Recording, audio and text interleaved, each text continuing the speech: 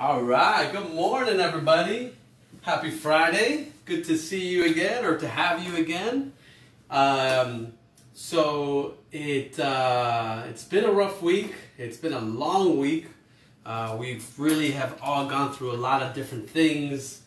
So I wanted to kind of start pivoting from creature to creator. So this is class number 5. And now, basically what we've gone through the last 4 classes, we're going to be able to start putting it together. So let's not waste any time. So if you, just to recap, we started off class 1 talking about all of the change that is happening. And because of all this change, emotionally, it makes us have to try to create new predictions about what's going to happen. A lot of us, we don't know what's going to happen, so that uncertainty makes us feel fear. And that fear almost threatens our lives. It threatens what we feel inside, and it doesn't make us feel safe. And none of us want to experience that, because that's part of who we are. We do things for safety. We do things so that we can be okay, because life is always creating for growth, right? And so as we've been experiencing that, we've noticed all of the changes from school, from having to get to work, how we're going to feed our children, even maybe some boredom, stress, anxiety about not having those daily comforts. And all of those feelings come simply because on the inside, we're not okay. And it's okay to not feel okay. I want to make that clear, because as we've gone through the last couple of days, we started talking about where that actually comes from when we look at the brain. Okay, so in order to continue, we spoke about the rapid speed of change, right? I've taken the liberty to take some notes so that we can all kind of keep things clear. But we spoke about, that lack of stability, that we've lost it, and it's kind of not there how we're so used to having it. We've been taken out of place, considering that we are creatures of comfort. We enjoy the things that make us feel like everything is okay, right? We've taken months, maybe even years, to plot every moment of every day out of a lot of other headaches. Do you remember those mornings where you got those headaches, or those mid-afternoons when you got those headaches? You learn from all of that, right? And that's what we do. We're here to learn from our feelings, right? And so what's happening is that from the outside, with all this coronavirus pandemic, it's making us change everything. We don't have access to the normal things we have access to. So it's making us have to create new predictions, and they always come from an emotional place. So before we're ever going to decide if something is healthy or if something is unhealthy, if something is appropriate or not appropriate, it always comes from a place of safety. It always comes from a place of comfort. Like, how can I feel good about this, and where can I feel the best in moving forward? Does that make sense? So in the second class, we started talking a little bit about the different kind of feelings that this unpredictable market or situation has created in us. We started talking about how if something is not predictable, then that means it makes us feel, anxiety and fear. And if we can't define it because we're not aware of the outcome, or there's too many unknowns, it makes us feel unsafe. And so that's what's difficult about this situation, is that most of us, probably all of us, have never taken up an emotional intelligence practice. There are no masters in emotional intelligence. Only people with regular practice. That's it. Like, there's no supreme bodybuilder. They're just people that work out and live healthy lives. There's no, super anything. It's just people with a regular practice. And the reason why we have to practice is because we're getting hit with all this rapid information, right? We're seeing, patterns and things that we've never seen before. And that displaces us on the inside, and now our feelings have to try to guess out of the maybe 5 or 8 feelings we all use, and it's a little deeper than that, and it's a little bit more nuanced than that, and we have to really break it down to help our brain process this information so we're not in constant panic mode, right? And so we spoke about that in class 2. that social media is also not making things better. There's a lot of talk about, people spreading rumors and martial law and all this. Guys, you're not doing anybody any favors by spreading fear. We understand that you may not even understand where that's coming from, and that's the reason why we at Creative Emotional Intelligence decided to give ourselves away. Because we know how important it is for everybody to begin learning little by little how these feelings and how these emotions are made on the inside, so that with a little bit of insight, you're able to make better decisions with your community. Everybody's now in charge to be a leader. You realize that? And so if in our niches where we are, we're leading for destruction, we're not doing anybody any favors just to try to get some attention. So let's try to maybe step away from that and recognize our new position. We're not creatures of panic and death and life. We're creators. It is our job to find better outcomes. We've done it as man, we've done it as cavemen, and then we've done it through the industrial period. I know I missed about maybe 20,000 years there, but there's just so much things and evolution that we've undergone as human beings, that now we're being challenged again, but the challenge is on the inside, and most of us for the last 20, 30 years have not been prepared. So me asking you to come and do this with us, it doesn't feel good. You're saying no because your feelings that make you angry because of change, and we spoke about this yesterday, because we don't like when people change our plans. And it's not me changing your plans. I'm trying to help you to change you for the better, because so much more change is coming that if we're not constantly changing, we're going to constantly be breaking. And that breaks my heart. It really, really does. As the founder and creator of Creative Emotional Intelligence, I only know this stuff because I've had to do this stuff. So I had to create a lot of this stuff and put it together, which we haven't gone through any of it, and really test it to see if it works. And it has really, really saved my life.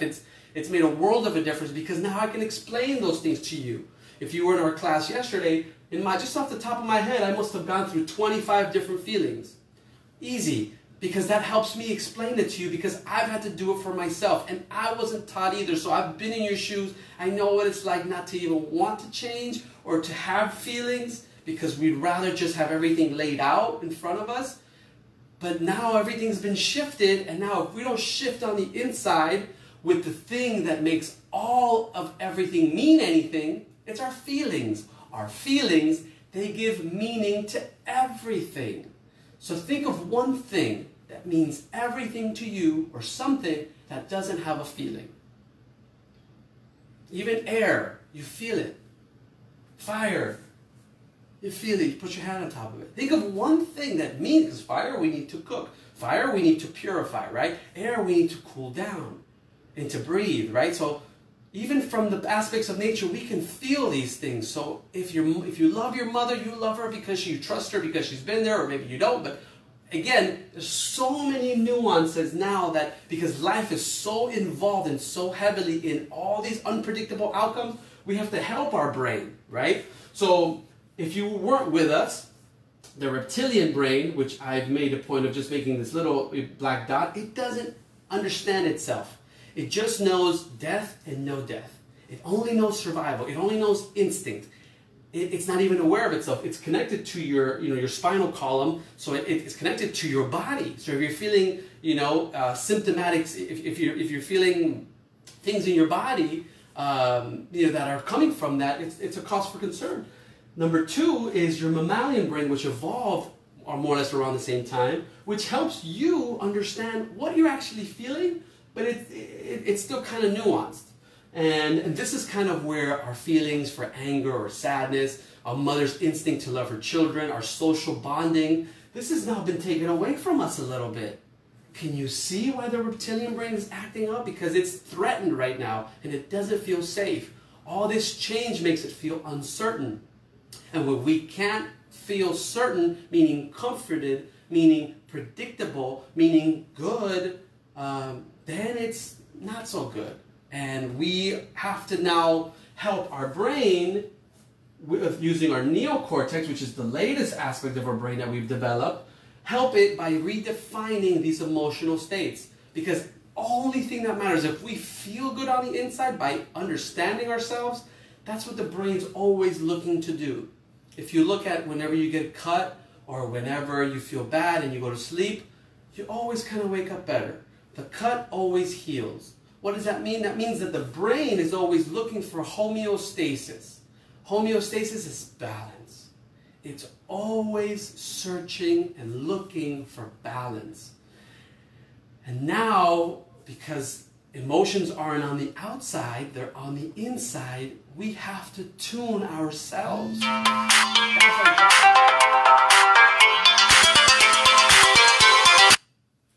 So that is our job, to help ourselves tune ourselves using our neocortex so we can begin to shift away from this corona complex, which has definitely affected all of us. It's given us all new things to think about and things to wonder, but now we have to create new routines and we have to create new practices, because clearly the tools we were using in the past, they don't serve us anymore. You know what I mean? So in this situation, for instance, if we just look at the 6 core feelings, if we look at, joy, anger, sadness, disgust, fear, and surprise, now you're actually being challenged to define, how does your joy express itself? And how does your anger express itself? How does your sadness express itself? How does your disgust express itself? How does your fear express itself? And how does surprise express itself? Surprise is also amazing, but also confusion. So surprise has both. So I'll write a 2 there, because it has both good and bad, if you want to look at it that way. And so, how does your joy come out? How does your anger come out? Is it in a positive way? Meaning creative? Or is it in a negative way? Which is destructive. So joy, maybe with your family, right? So family, bonding, that's good. And I'm not trying to take anything away from anyone. We're just trying to find out what's the healthiest route, what's the most creative route, because we are not creatures anymore. We're not just living off instinct, which is what our reptilian brain has done to keep us alive for the last 20,000 years. That's how we got here. Literally by instinct, literally by surviving, literally by overcoming. But now we have data and numbers and mustard stuff. Like if you've ever seen Wolf of Wall Street, like they just talk about all this stuff. And it's just not good for any of us because it's too much. We have to stay relaxed. And part of this relaxation is what we do with our recollection of the 6 core feelings that we know we have. So in anger, what do you do there? If in anger you yell, well, that's not very creative. Now we have to teach our neocortex brain new tools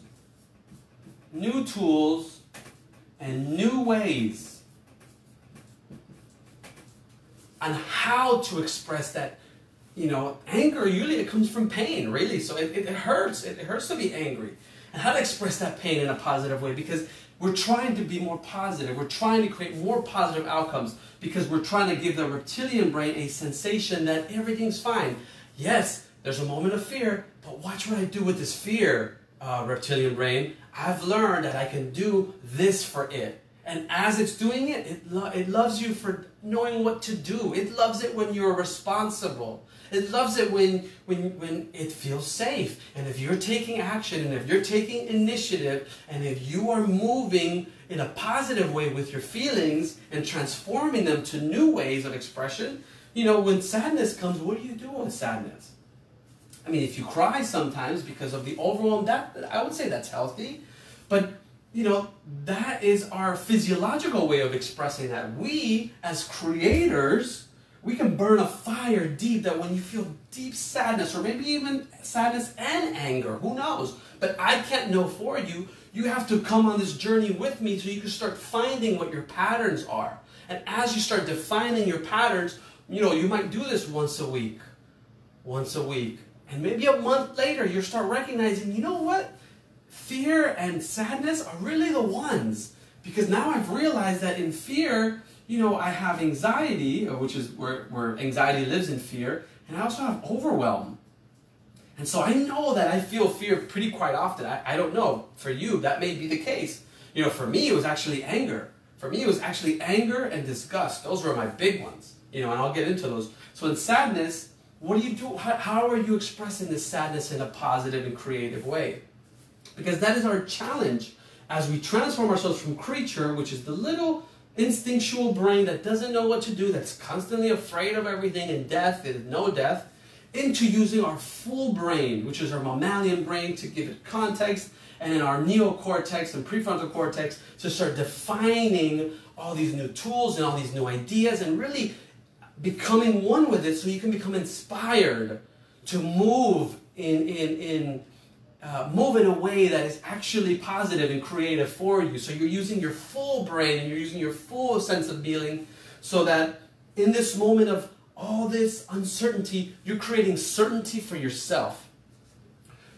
You may not know what's happening with the world, but in this moment, as I'm writing my poem, I know this is coming out beautiful. And that's important because you're important, So I don't want to go more into this. I think we can go possibly more into this. Maybe tomorrow I can do a number 2, From Creature to Creator, part 2, where we'll dive in a little bit deeper about some of the suggestions that I can, offer in terms of this. But even if I start offering them, if you haven't defined your own emotional patterns and looked at them over a period of time, how do you know what feelings you feel most intense? And how do you know you're not wrong? Because a lot of times, when I've done this for myself, I thought I was angry, but when I actually did the whole thing, I was afraid and I was sad, actually. So my predictions from not looking at it on paper were most of the time wrong. 65% of the time, and I teach this stuff, 65% of the time I was wrong as I was learning to do this for myself. Because I needed to do this, because I have been diagnosed with chronic depression. I have been diagnosed with general anxiety disorder. I have been diagnosed with PTSD and stressor-related trauma from being a Marine and having screws in my face and all this stuff that I've overcome. And I've only overcome it by applying my emotions and my feelings in a way that has been positive to transform my own creature, my own instinctual uncertainty, because everything was I was afraid of everything, and I couldn't interact with people, and I didn't understand how to do that, and I just stayed maybe creating, and that always produced a positive outcome. And we're all just looking for more positive outcomes in our lives. If we can't control what the president is doing, I can control what I'm doing. If I can't control what my kids are doing, I can control what I'm doing, because my kids, they're 5 and they're 8 and they're 12 and they know how to be happy. Like, you don't got to tell them nothing. They have imagination that you maybe wish you had right now, and have inspiration that they're so connected to that, would be nice, right? Because for them, they live in this world. And they know what to do, and they take their feelings, and then they create castles, and then they create this. But you and I, because we've started thinking so much and never about feelings, we've lost connection. It's been severed. Now we have to kind of heal that. We have to stitch that back up and come together again. So in this moment, I know I went a little bit long. Creative emotional intelligence is not something that is little that it's just easily understood, because it's a practice. But hopefully by explaining it to you, you're starting to put the pieces together. If you haven't seen the last videos for day 1, day 2, day 3, and day 4, I would ask you to please go back, look at some of those videos, and see kind of where we've come, so that we can get here, so that if you decide this is something that, I maybe failed to disclose the importance and the necessity of, and you decide that this is something that we have to learn from, because every opportunity comes from a challenge. And in this moment, we're all being challenged by all of the change. And if this change doesn't make us better, then maybe what we might yell more, or maybe we might drink more alcohol and waste away our inner power. Or, maybe we might do drugs because we're angry and we're so displaced. Or maybe with sadness, we might cut ourselves. I know I've done that. I know with sadness, awful things can happen, especially when you start mixing sadness and disgust. Disgust is disapproval.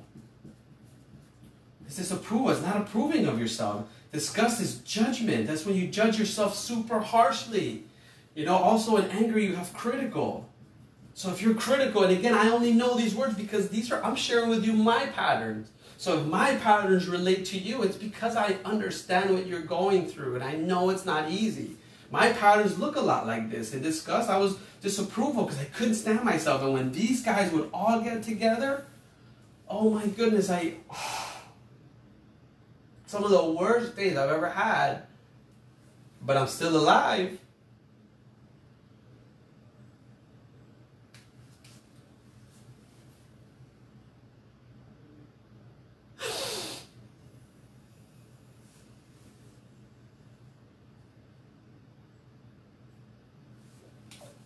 This is not easy, but it's necessary, because if we take this opportunity to channel what we're going through, then maybe we can come out better, you know? With this anxiety and this overwhelm and this fear that we're all going through, it's very difficult. And our children are suffering because we're not together, because no one's ever taught us this kind of stuff. And we don't know that in surprise. You know, we have confusion. I'm sharing with you my patterns. You know, and out of this confusion, you also have, you know, moments of amazement and grace. And out of that, you get open in joy, and you get inspired. This is all in joy. In the world of joy, you get open, you get inspired. You have enthusiasm. You have, oh my goodness, you have liberation. Aren't we all looking for liberation? It's there. It's right here. But we have to be able to be constructive with our pain, which is most of it, so that we can express ourselves in a positive way. Positive way. We deserve that. You deserve that. And I hope that in this class, you're walking away with something. We hope that you'll continue to join us and be a part of this. I want to do this for you. I want to help you. I want to be your leader. I want to show you the way, in the way that it's helped me, because I've been through the worst things in human experience, and I'm still alive because of the grace of God, number one, and number two, because of the power that I possess for emotional creativity and creative emotional intelligence. Thank you guys. I'll see you tomorrow morning at 9:30.